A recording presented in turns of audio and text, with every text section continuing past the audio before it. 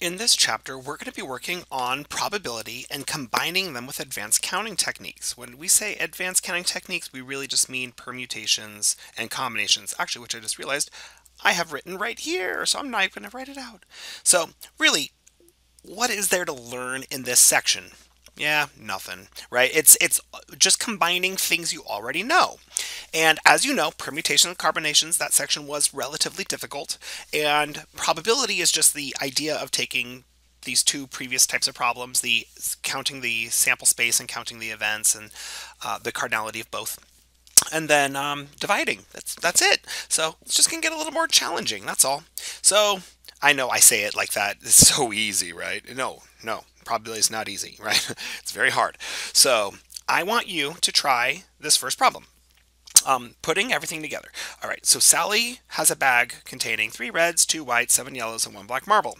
How many different sets of marbles could she get if she were to select 7 marbles at a time? Okay, so try the problem and pause the video. And here we go. Okay, so what we're going to do is, this is a simple, just, there's no conditions. It's just how many sets of 7. So we just need to say how many marbles are there total. Well, it's 3.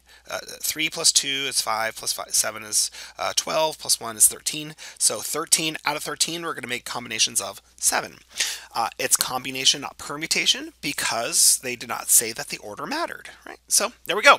Now, if you want to actually get a value, you can pop that up in your calculator and get 13 math. I'm going to personally not do a lot of this in the calculator. I'm just going to leave it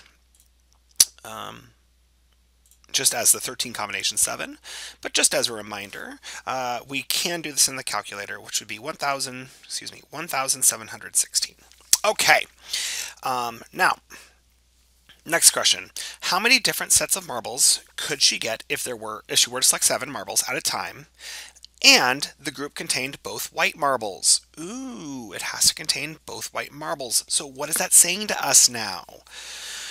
Well, now we have a condition, so you have to do the problem yourself. That's right. Pause the video, give it a shot. Okay, now let's do this. All right, so if we're taking care of the condition first, what we're going to do is say, all right, how many white marbles are there in the bag? There are 2 of them. And out of those 2, I need both of them. So that takes care of that's the world's worst W. There we go. That takes care of the white marbles. So now we need to take care of the other. We are, again, imagining we're some higher being. We've put 2 marbles in their hand while they're reaching inside the bag. They're both the whites, but we still have to fill in 5 more, right? So how many marbles are left in the bag? Well, there are 11 other colors, other colored marbles, and we need to choose 5 of those. So 2 combinations 2 is 1. 11 combinations 5 is, I don't know, again, handy dandy calculator. 11 math. Over to probability, we want option 3, and we said we want 5 marbles. So that'd be 462. There we are. All right, so there are 462 different sets of marbles when you're pulling 7 out of a bag where they both contain the whites. They contain both whites. There we go. All right, part C. What is the probability of her getting both white marbles when selecting her 7 from the bag? Well, how does this problem differ from the previous one? Well, notice the previous problem didn't say the word probability. It just said how many different sets. So, and that's what we counted. There's 462 sets. And then we also counted that there's a total of 1,716 total possible sets. So now if we're being asked to calculate the probability, well, that's pretty simple, because probability is just the cardinality of the event divided by the cardinality of the sample space. And in this case, our event is getting both white marbles, which we already know is 462, and the sample space is 1,716. So there we go. We're done. We already did the problem. So, and this was just to illustrate, we're just going to be taking everything we did from the last section, where we did these, from the last chapter, where we were doing counting problems, just combinations, permutations, and now we're going to mix that with the concept of probability, and that's it. So the challenge is just on every problem to hear both questions. What is the event and what is the sample space? So, for example, when rolling 20 dice, what is the probability that exactly two of them will show the number 4? If you've watched my previous videos, this problem should seem familiar. We already talked about this one, and we said this will come later. Well, guess what? It's later. So see if you can identify the sample space in the event on your own, even if you can't do the entire counting. Just see if you can figure out what are we talking about with cardinality of the event and cardinality of the sample space. Okay, give it a try. Okay, I'm hoping what you figured out was that the sample space is just rolling 20 dice, just the total possible outcomes. It could be any set of numbers come up, we're just rolling 20 dice.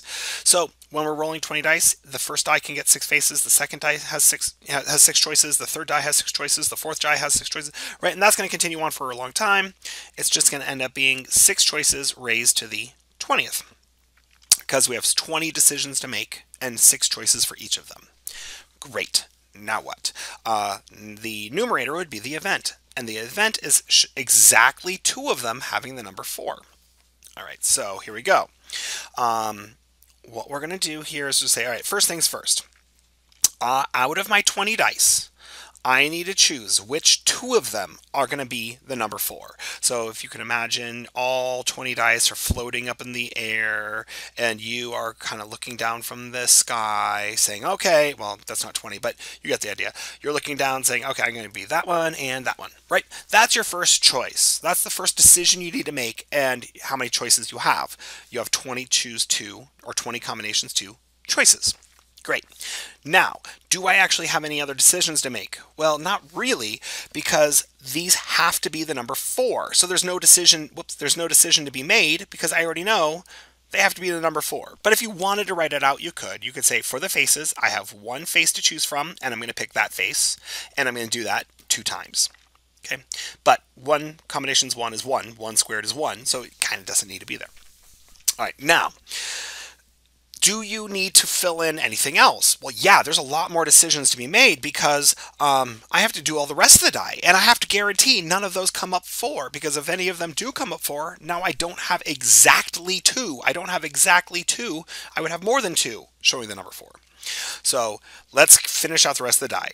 Out of the 18 die, I'm going to use all 18 of them in this next decision part of the process. And now for the faces. Each one of these, how many different choices do I have for it to land on? How many different choices of numbers do I have? Well, it could be the 1, the 2, the 3, the 5, or the 6. It can't be the 4, right? Because that's the whole point. So there are 5 faces for me to choose from. And out of those 5, for each die, I'm going to pick 1. So I'm going to pick 1, 2, 3, 4, 5 for the first die, 1, 2, 3, 4, 5, sorry, not 4, 1, 2, 3, 5, 6 for the first die, 1, 2, 3, 5, 6 for the second die, 1, 2, 3, 5, 6 for the third die, so on and so forth. And I'm going to do that 18 times. And there we go. That is our probability. We are finished with that problem. So the big idea, go away snipping tool. So the big idea for that problem is take care of your condition first. Out of your 20 die, choose which of those are going to be the number 4. Then choose the face that they will be. Then for the 18 remaining die, out of the 5 remaining faces, choose which one each of them will be.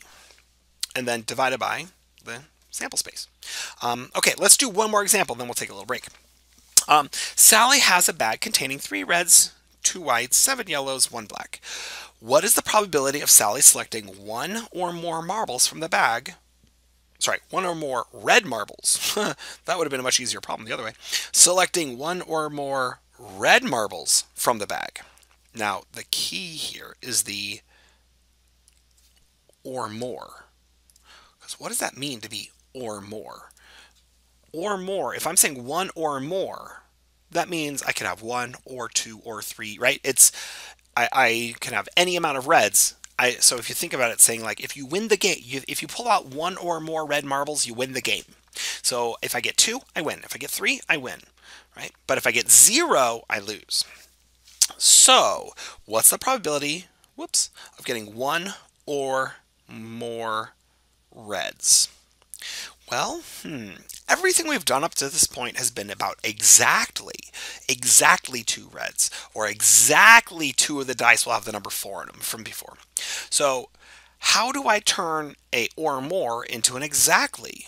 Well, we could look at it as individual little cases. We could say the probability of me getting 1, or the probability of me getting 2, or the probability of me getting 3. And I'm going to stop there because there were only 3 reds in the bag to begin with. So those are all my possibilities. I could either get 1 or 2 or 3, and any of those will make me win. Now, this is one of the perfect examples for complement, right? I could do each of these individually. I could find the probability of getting 1, the probability of 2, the probability of getting 3, or out of 100%, what would make me lose? Well, me getting 0. So what would be easier to calculate? I can do one probability where I get 0 reds, or I could do 3 probabilities where I have to do the 1 red, 2 red, 3. Yeah, I think you're all with me on this. Let's do the complement version. Okay, so we're going to do this. The probability of me getting 1 or more red is the same thing as 1 minus the probability of me getting 0 reds. All right, so now if you want to count this up, I'll give you a pause the video, give it a shot. Here we go. Sample space. The sample space, again, is how many, this is marbles in a bag. So we're going to say we're picking out 7 marbles, right? And the bag has how many in it? Let's see, 3, 5, 12, 13. Same as before, 13 marbles. We're going to choose 7 of them. Now, for the numerator, let's take care of our condition first. If I want to count, if I want to pull out exactly 0 red marbles, then what does that mean? Out of the 3 red, I need to choose 0 of those. That guarantees I get 0 reds. Now, some people might be saying, well, what is 3 combination zeros? 1. Do I really need to write it? No, you don't. But if you want to think about it that way, that takes care of the red marbles. So now I got to take care of the others. How many marbles are there in the bag that are other than red? Well, there is 2, 7, so that makes 9, 10. There are 10 other marbles in the bag, and out of those 10, I need to choose 7. And there you go. There's your probability of getting 1 or more reds, as long as you remember to subtract 1 from that number. Okay, and this is calculator work. You can type that in your calculator, get that value. I'm not going to waste your time doing that. That's the big idea. Okay, I hope this got you rocking and rolling on probabilities, and we'll see you in the next video for some more fun examples.